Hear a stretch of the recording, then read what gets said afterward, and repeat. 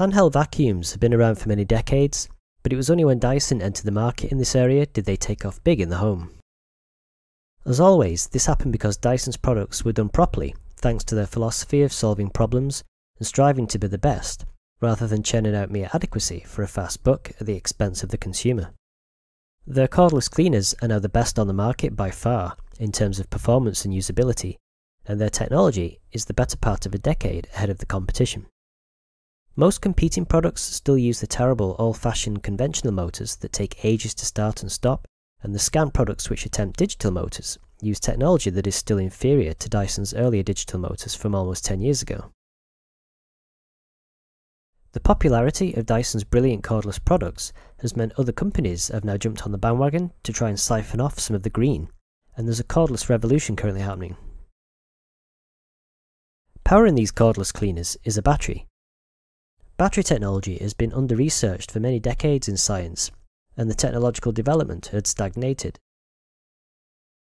The recent rise of mobile consumer electronics and electric vehicles has ignited a demand for better battery technology, and so research has picked up again.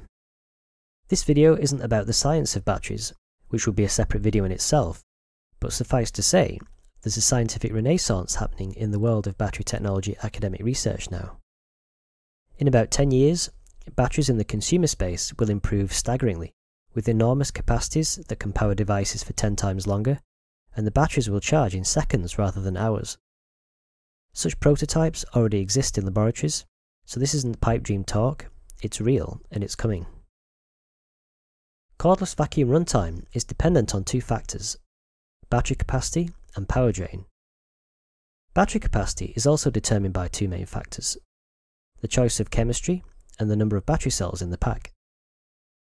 Chemistries vary, and many manufacturers simply buy battery technology from other suppliers. Better manufacturers have established their own research team to research new and better battery chemistries and technologies. Using more battery cells increases battery capacity and potential runtimes, but it also adds more weight. So there's a balance to be had for a given chemistry between maximum runtime and weight.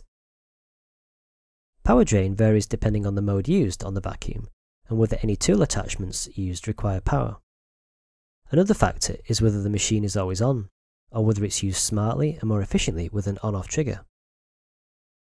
Marketing departments love to claim the maximum possible runtime, because to the average consumer, bigger numbers are often interpreted as better, even though that's not always true due to the effects of efficiency.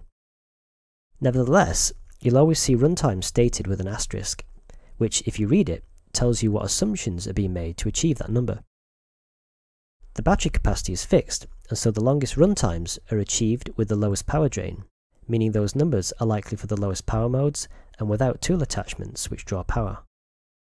Better manufacturers also provide runtimes for other modes and give the customer more information.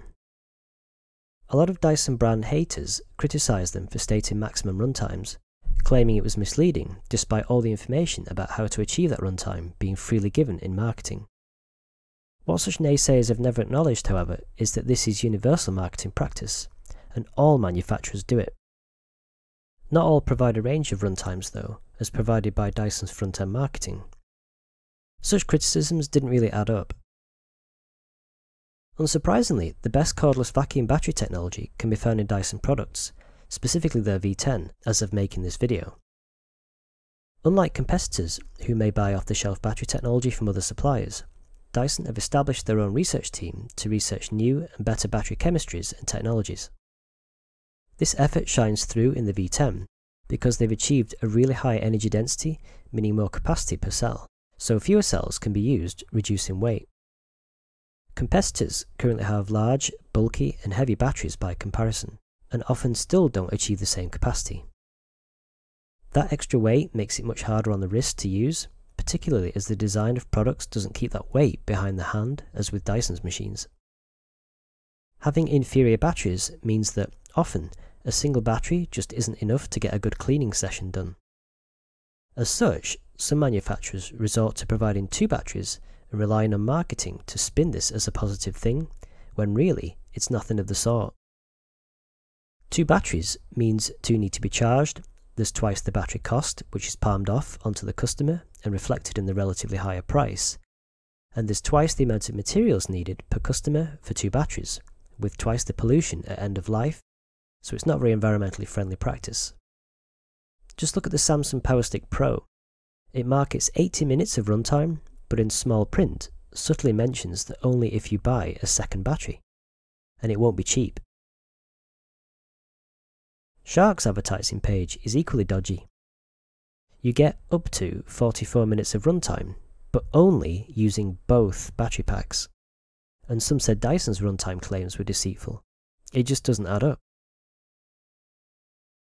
Whereas a single, lighter Dyson battery, without any of the switching hassle or extra environmental harm, achieves at least an acceptable cleaning session. This is why their battery technology is vastly superior. On top of this, Dyson showed that with smart use of the Feather Touch trigger, you can get an additional 30% more runtime on top of that maximum 60 minutes they market.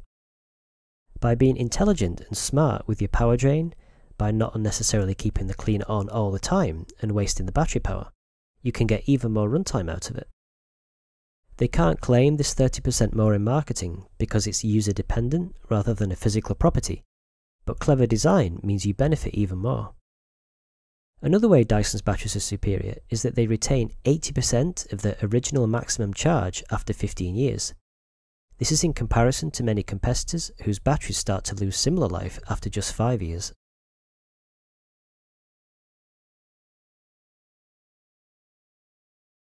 In summary, Dyson researches battery technology and has the most advanced batteries found in any cordless cleaner as of making this video, by a significant margin. Combined with ultra-smart use of power consumption and vacuum in practice, their product runtimes vastly surpass the competition. Their batteries are also lighter and have much longer lifetimes, and only a single battery is needed.